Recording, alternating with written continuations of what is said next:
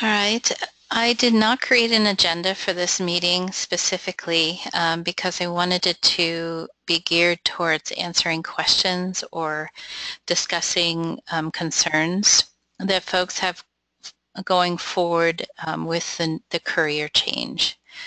So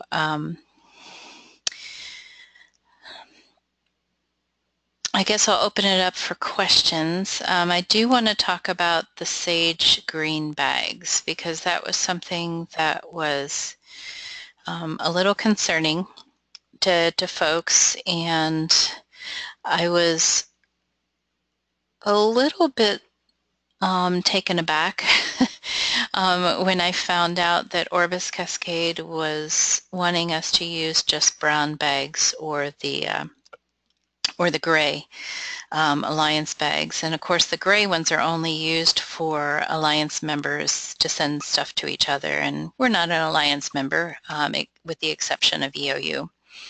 So we haven't been using the gray bags anyway. But we did get approval to use the sage green bags within the SAGE consortium, and a lot of this had to do with the fact that they didn't have enough brown bags to cover what we would need in order to use the brown bags. So I was able to demonstrate that by pulling some reports that our demand for bags would be way too high, and I frankly asked them, do you have enough brown bags to cover this? Because I pulled statistics for 1 week and showed that if all of the items were put in green bags, and a maximum of 4 per bag, if multiples were going to the same destination, that we were going to need around 1,700 bags for just 1 week. So I think that convinced them to change their policy, at least for this year. Next year we may be using the brown bags, which is fine. We can adjust to that. But we weren't going to be ready for it for next week. So questions that anybody has?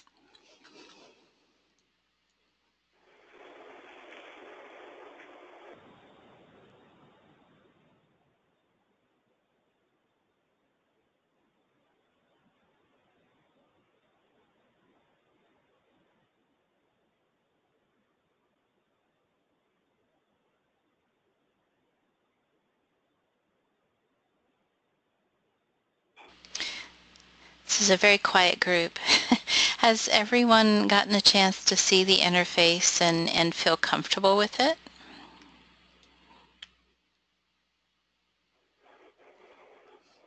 And Joyce, yes, if you have an excess amount of green bags, you can post that on the listserv, the CERC listserv, and I'm sure you'll get some volunteers to take them off your hand.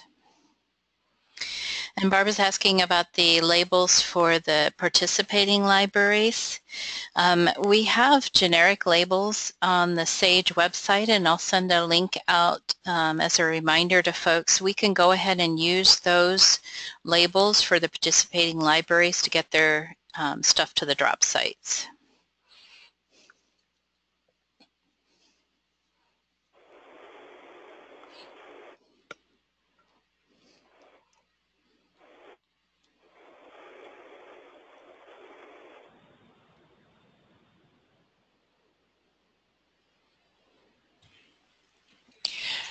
Beth, do you know if on libraries that have pickups just 2 days a week, being that ours is Monday and Thursday in Lakeview, whether we will be getting anything on the 4th, or we're just going to see what happens?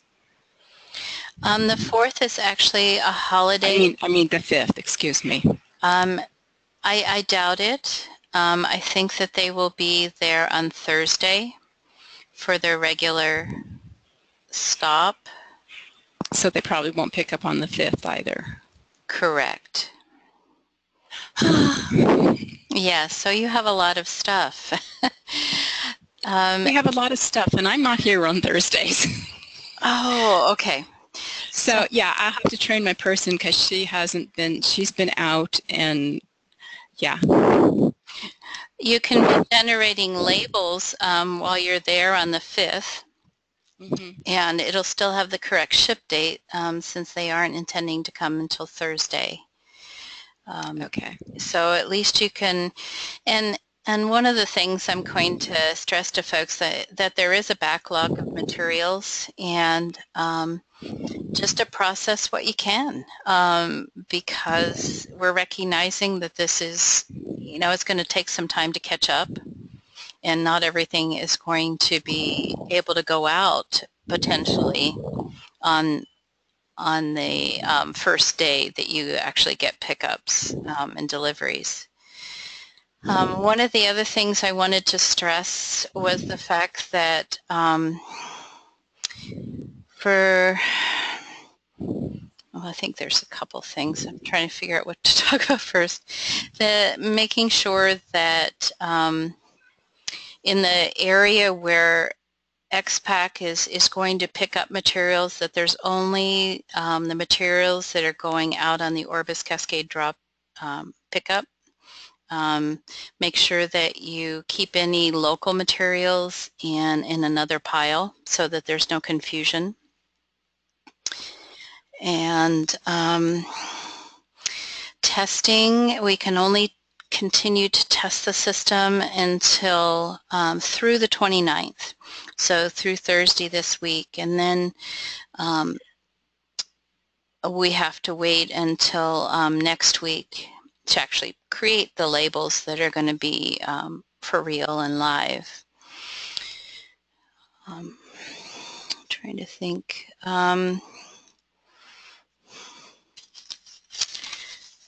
Look at my notes.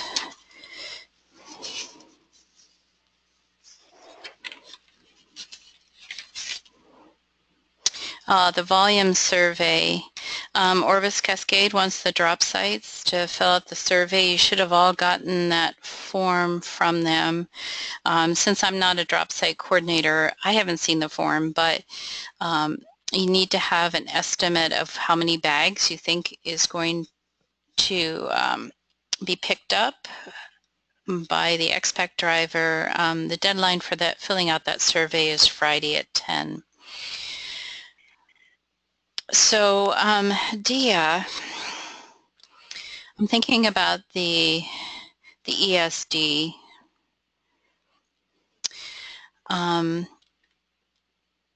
And Adam, have you looked at the interface at all?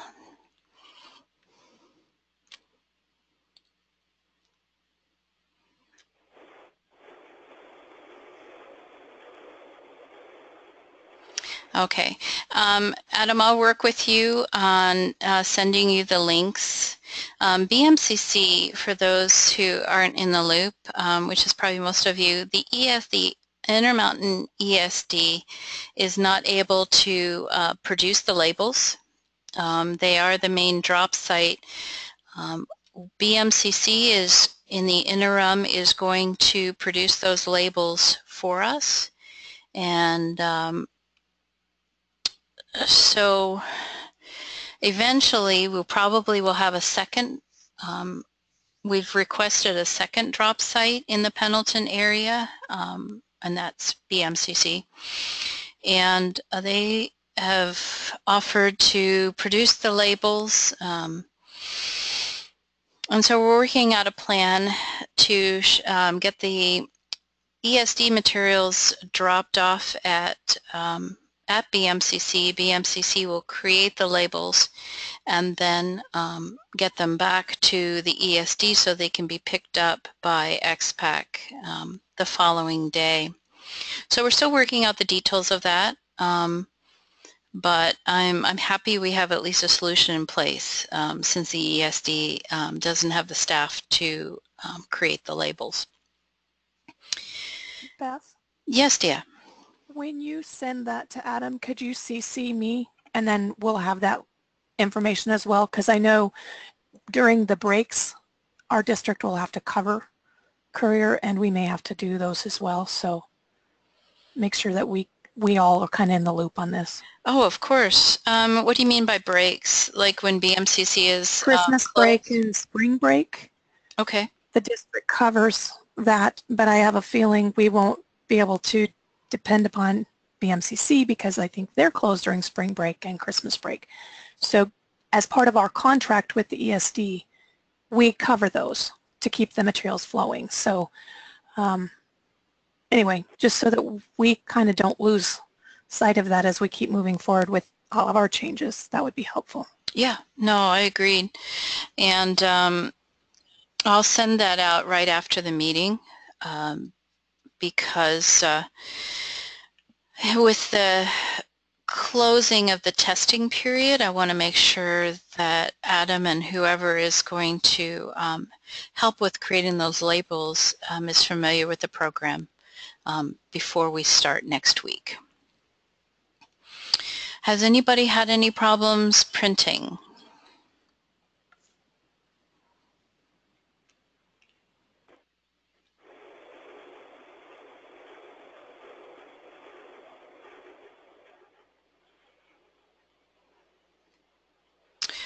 I tested the printing in Chrome. Based on the second webinar, I went in and changed the margins to minimum, and I didn't have any problems. But I know that there'd been some feedback that some folks were not seeing the entire label. So I just wanted to address that if anybody was still having that problem.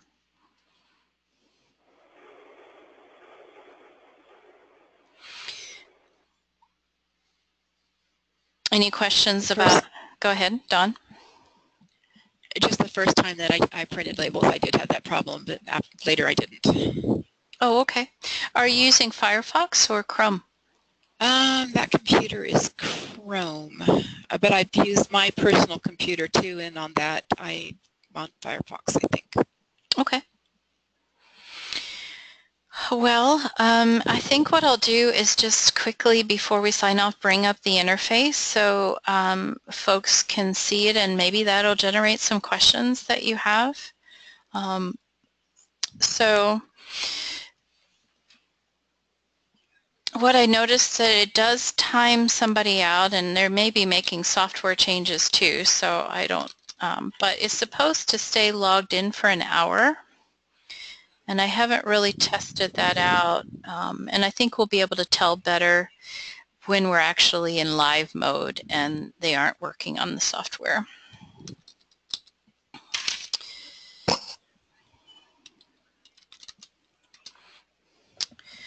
Okay, so this is what the main screen looks like. Obviously it has the home button. Under the order tab there is the create, track, delete, and reprint. Most of what we're going to be using is create, where we create the labels. Resources gives links out to forms that we're going to need in the future, and also a list of participating libraries, which is good because you may not know when you get a request within the SAGE system. If you've done ILL for a certain amount of time, you'll recognize the participating libraries, but if you happen to get a request from outside the system, this will be a link that you can go to find out what drop site they're underneath. All right, in creating a label, let's just go through that process. It's already there. I can select a drop site, and I've already created some labels and printed them. Arlington Public. So once I select the drop site, I just click on the Add button. If I have multiple labels to go to Arlington, I can change the count in here to whatever it is. Click on Add. And then if you scroll down, you'll see the drop site libraries are listed alphabetically. And the Arlington Public Library, here are the two labels that I asked it to generate. And over here I can select a participating library if that is the case. If it's not going directly to Arlington, but it's going to one of their participating libraries like Gillum County Library, I select that. The screen will refresh, and it shows that now the participating library is Gillum County. Now if I want the second Arlington label to go just to Arlington, I don't have to do anything further. I just leave this box the way it is. Now you'll notice on the screen that under the printed column I have a bunch of yeses and I have a couple no's. That's because earlier I was testing the printing and I went ahead and printed them. So I can select these and actually go up and print them now. In addition, this select and deselect button is a toggle. So if I had a huge number of these, I wouldn't have to select them individually. I could use the select deselect button to do that for me. When I click on print, it actually brings up what the display will look like. And I can print the labels at this point. One of the important things to remember is that once I click on print, it assumes that I'm actually going to follow through and print the labels, and it goes ahead and adds those labels to the shipping manifest at the XPAC end. So that's an important thing to remember, is that if you have selected print, XPAC is going to be expecting to pick those things up. All right, so I don't need to generate any more paper, so I'll go ahead and click on complete. What the complete does is actually just takes you back to the order screen. And you can look and see that now those two Arlington labels, it says that I have printed them. All right, do we have any questions at this point?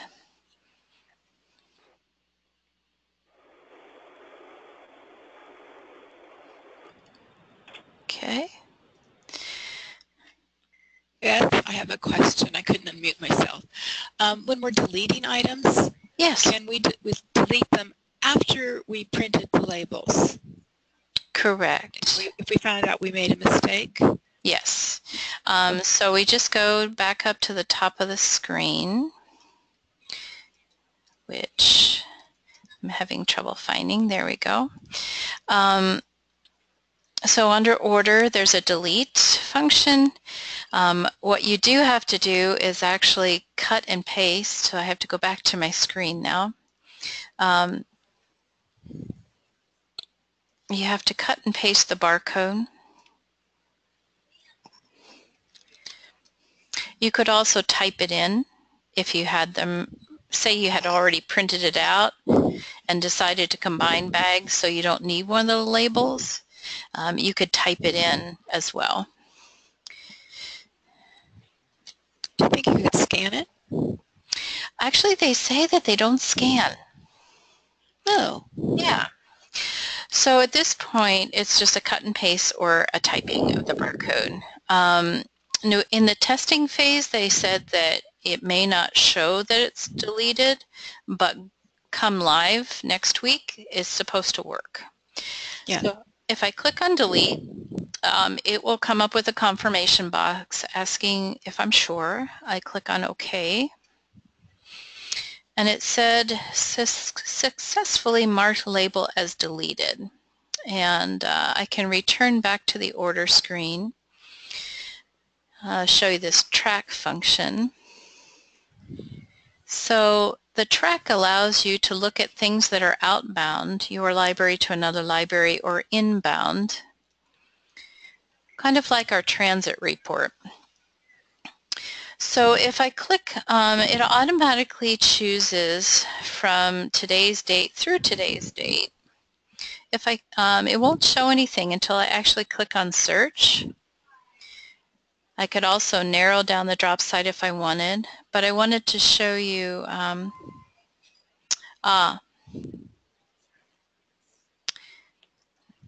okay, let's try changing this to the 29th and see what it does then. Uh, so what it's keying on there as far as the date goes is the ship date. The items that we created today, we're in test mode. The ESD is a 5-day per week site, so they get deliveries and pickups Monday through Friday. So it automatically assumes if we're creating labels today that the ship date is going to be tomorrow. And so that's when why I needed to narrow down the date for tomorrow, because that's the actual thing that it's keying on, that ship date. It also gives an approximate ETA over here, which is nice, showing when it is expected based upon their schedule to arrive at the other site. And in most cases, it's a 2 to 3 day window.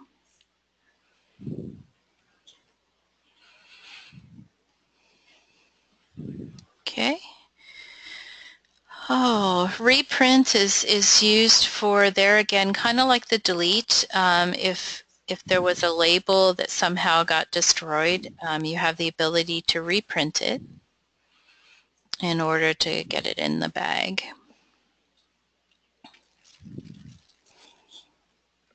So pretty straightforward. It's obviously a new interface that we haven't used before, but I think it works well. Claire, I noticed that you joined us. Are you still having printing issues, or has that been resolved?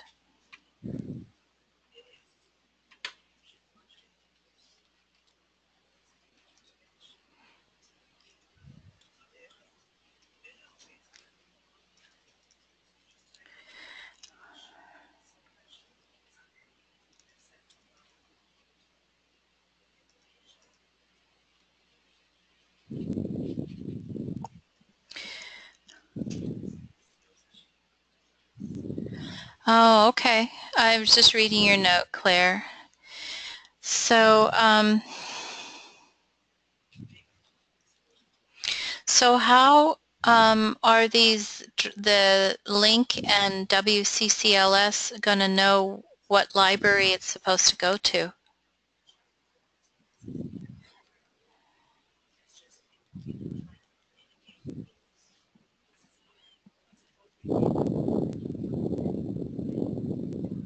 And Claire, are you using Chrome for your browser?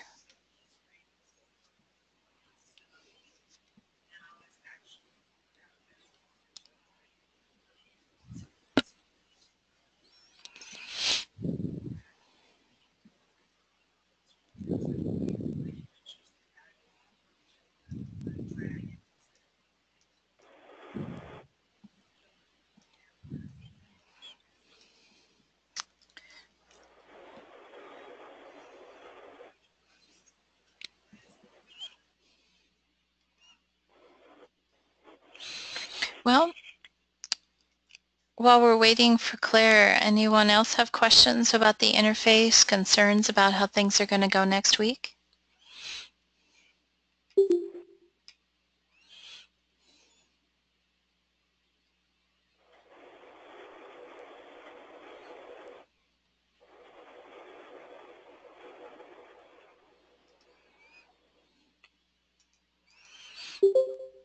Okay, that's good to know, Claire. And yeah, the minimum setting on Chrome worked for me. I didn't have any problems getting the whole label on the page.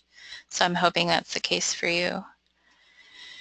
So with Link and WCCLS, it's stamped on the book. So it's on the removable ILL label. All right. So they just look at the materials that way. Is that something they're planning on sending out to libraries? Do you know?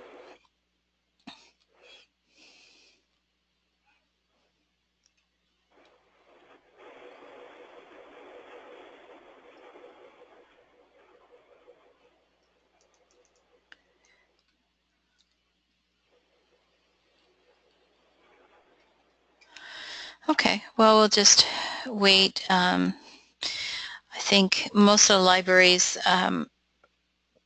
I say that a large percentage of our shipments going out are to other Sage libraries, so I don't know that very many of our drop sites are going to be impacted. But it's still good to know, and I'll make sure I wrote that down in my notes as well.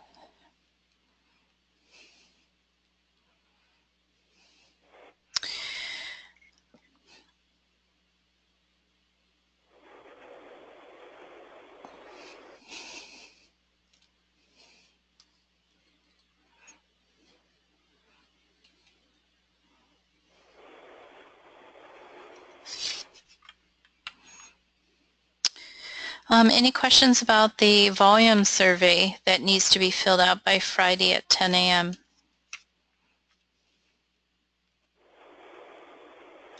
I haven't seen it. The email I got yesterday afternoon, and I haven't had a chance to go through my email this morning, was that it would be out Thursday afternoon. Yeah, I think they're waiting until after the test period, just to make sure that, and I think also to allow folks to get a better estimate on what's going to be picked up.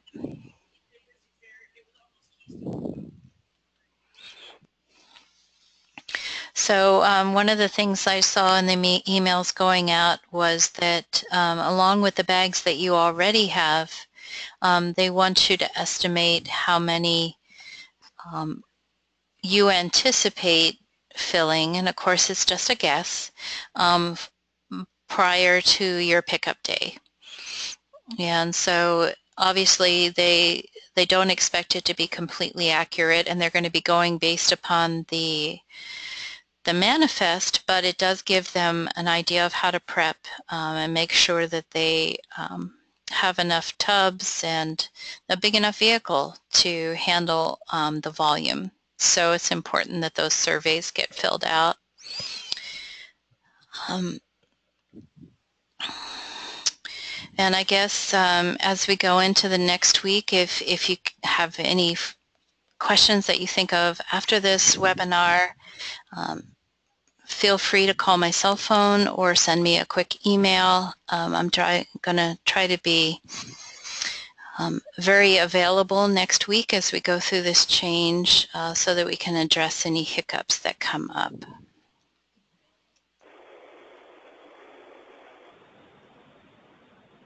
So Beth, this is Dawn.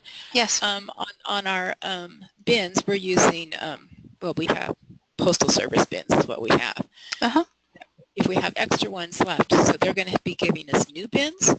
Yes, they are. I don't know whether that'll happen this week. They talked about the possibility of dropping those bins. They're actually blue. They're the same shape as the USPS bins. Some sites, they were going to drop those off when they make their dry run this week to make sure that they know where to come and iron out any logistical issues. But if they don't drop them off this week, they will drop them off next week. Okay, and what are we supposed to do with our USPS bins that we still have remaining? You know, Senvoy is supposed to pick those up. If they don't, the fact that they're USPS bins, I'm thinking you could take them to the post office. But I guess let's see how this week goes, and if Senvoy doesn't pick them up, let me know, and I'll check with Orbis Cascade, make sure that we have the right procedure to handle from next week on. Yeah, I could probably call our former Dash person, apparently, since I have his cell phone number, because he's in Lakeview every day, and he could probably take them back. But, oh, okay. Yeah, I don't know that Senvoy is going to, yeah. Technically, do they belong to Senvoy? Do they belong to the U.S. Postal Service? I know that Senvoy had a contract with them to be able to use them. So, yeah, we'll get it straightened out one way or another. I was hoping that Senvoy would pick them all up this week. so I'm just supposed to be putting my bags in boxes and not bins, or? You know,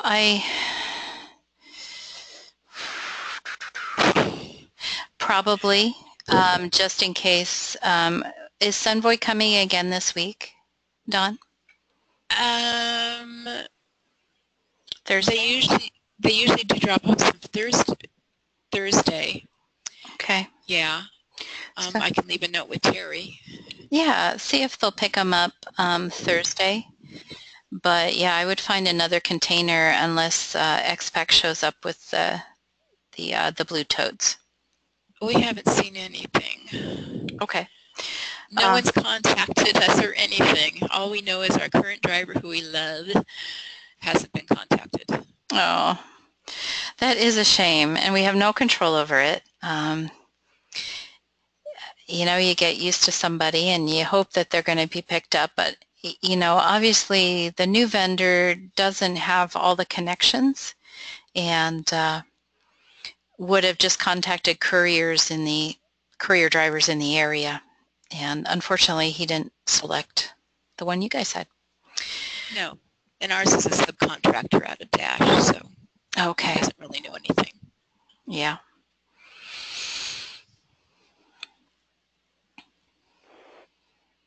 Okay. And Claire, your question, we'll be getting totes through our subcontract before July 6th. I'm hoping so. My understanding was that they were going to drop off those blue totes as much as possible this week while they're making their dry run. But I don't know what days those are. I don't know whether they'll coincide with the normal drop-off day or not. They're still figuring all that out. I'd put napkins in there if I had them, but I just put a little bit of toilet paper. I'm just telling you. All right, thanks.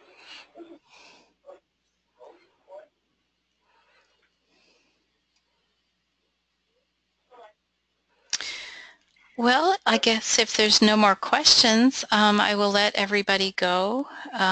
I will send out an email to the listserv. Somebody had asked earlier about the labels for the participating libraries. So I want to make sure that we have links.